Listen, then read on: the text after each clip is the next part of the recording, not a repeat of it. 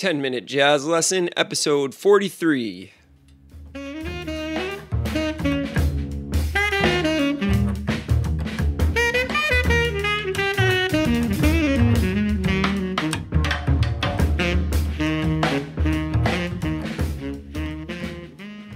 everybody, welcome back to another episode of the 10-minute jazz lesson podcast. My name is Nick Manella, and I am the creator and host of this show, where we try to bring you a short and concise jazz lesson every single week, complete with downloadable PDFs, which you can find at our website, 10minutejazzlesson.com. That's the number 10minutejazzlesson.com. Please go and check out the site. We have a lot of cool stuff there, including all of our back episodes and a blog and a lot of really cool resources that you can find there.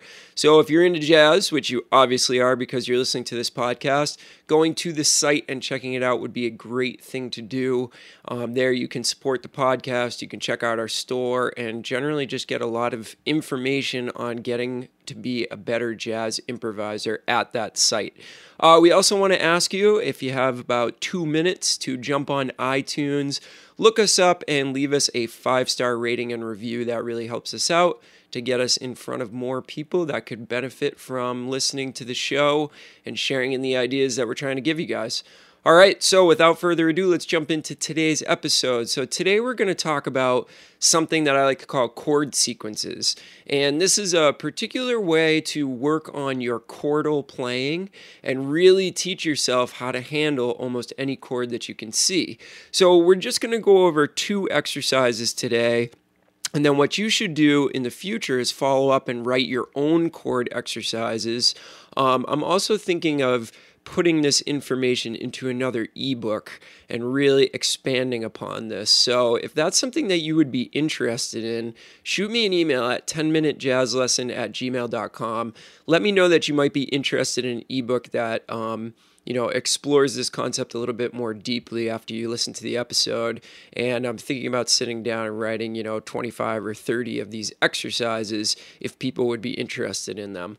So let's jump into the exercises. As I said, chord sequences are basically you're playing a chordal pattern that accomplishes a specific goal, and then you're actually putting that into all 12 keys. So this is actually a little bit different than what we talked about a couple episodes ago, or I think it was last week, where we talked about slowing yourself down and actually only working on one key at a time. So this is on the other end of the spectrum of that. I still highly suggest that you do that. I still do that in my daily practicing, where I'll work on a bunch of exercises just in one key to really get that key firmly implanted in my brain, and then move on to the next key maybe the next day or even the next week. Working on one key a week is actually a really great thing to do as well. But today we're going to talk about the other end of the spectrum, and you should also do some work where you are working on all 12 keys at once, just testing your ability to be able to move from one key to another, because after all, that's really how most jazz tunes work, is they rapidly switch between keys. So we need to have both of the sides of the coin down. We need to really be able to deeply learn one key, and then we need to also be able to train our mind to switch back and forth between keys very rapidly. So this week we're talking about changing keys. So if you look at the first exercise on your PDF for this week, you'll see that I'm using a major 7th chord, and I'm basing my sequence off of that. It's actually a pretty simple pattern, but if you've never worked on some of these concepts before, it can definitely give you a little bit of trouble and test your knowledge of both the major 7 chords and our chromatic approach tones. So let's talk about the first half of the line. First half of the line is very, very simple. We simply play 1, 3, 5, and 7 over the major 7 chord. That is basic knowledge. If you don't know how to do that, that should be, priority number 1. Be able to play 1, 3, 5, and 7 over every single chord in every single key, all right?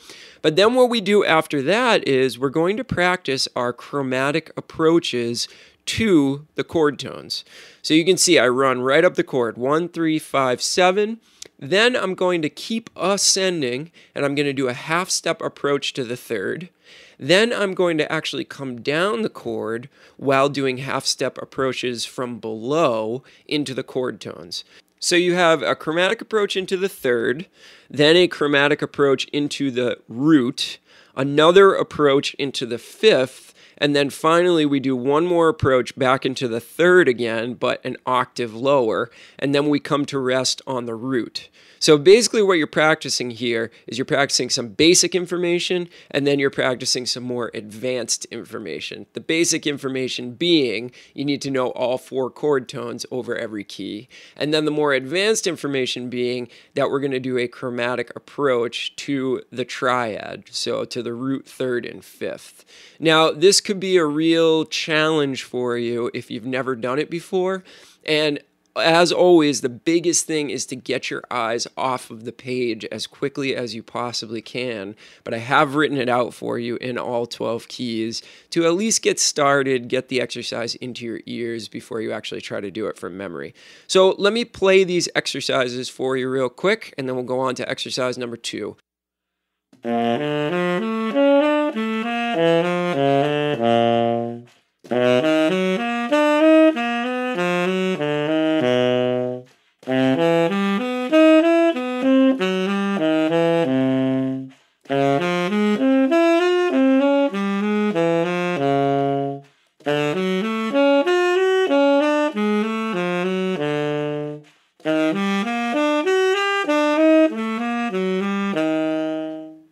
So you get the idea. I won't go through all 12 keys and bore you with that, but you would want to play down the rest of the sheet and make sure that you hit every single key on the sheet, and then eventually memorize them and be playing them from memory, because of course when we're improvising we don't have anything in front of us, so we want to commit pretty much everything we do to memory so that we can play it on the spot when we're actually on stage playing something. Alright, so exercise number 2, now we're going to switch to a minor 7 chord and do something a little bit different. We're gonna shoot for a different goal over this one. This one is going to cover all the chord tones, just as the previous exercise did, but we're also going to be working on the 13 over a minor chord. The 13 is a really, really cool note. It's very dissonant, but it sounds amazing over a minor chord. So this is going to kind of have you review your chord tones in each minor 7 chord, on each minor 7 chord, and then it's going to have you descending, doing something a little bit different. So we start the exercise, the first 4 notes are going to be 1, 3, 5, and 7, just like the last exercise that we did. Then we're going to jump up to the 9 and do this pattern that goes 9, 1, 13, 5. So you're really going to have to be able to identify that 13 over each minor chord, and this gets to be really cool once you can pinpoint every single one of those notes over every key. You can really learn some great ways to use that 13, and it's such a hip sounding note that I think you'll really enjoy getting that sound into your playing. So here's what exercise number 2 sounds like.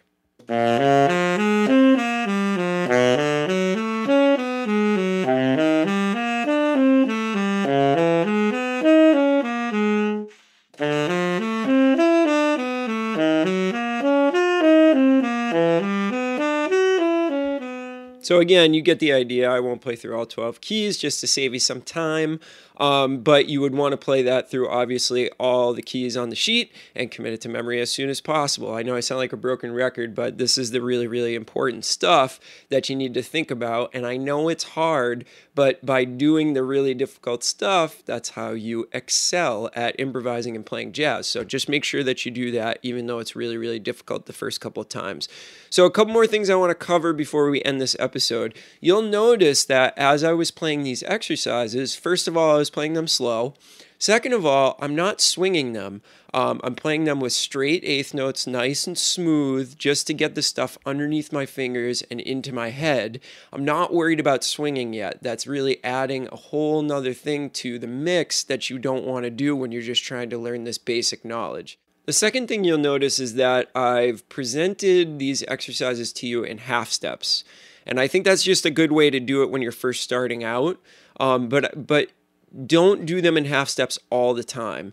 Make sure that you are mixing up the different patterns with which you're switching keys. So you could do them in half steps, you could do them around the circle of fourths, you could do them around the circle of fifths, you could also do them by minor thirds. There's a million different ways that you can do this stuff, and I highly suggest you explore all of them so that you don't get locked into one way of playing this. It's important to have that variety in your practicing, or when you see a different chord progression or a different chord pattern, you're actually not going to be able to perform the information that you already know because your brain has identified it as a pattern and can't do anything outside of that pattern.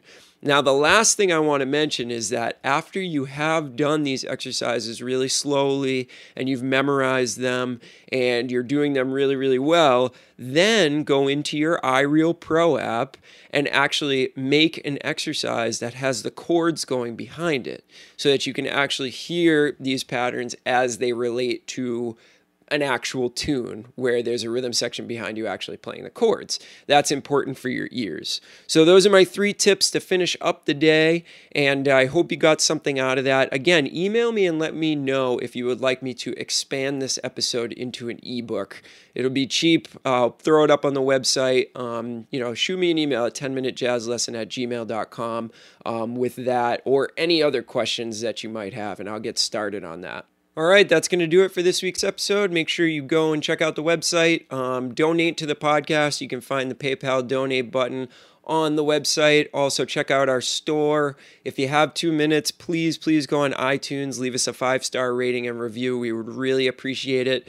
And I just wanted to say that I really appreciate all of you out there that listen to this show. It's such a fun thing for me to get to do every week, and I just really appreciate you guys tuning in and all the emails you send me and all that kind of stuff.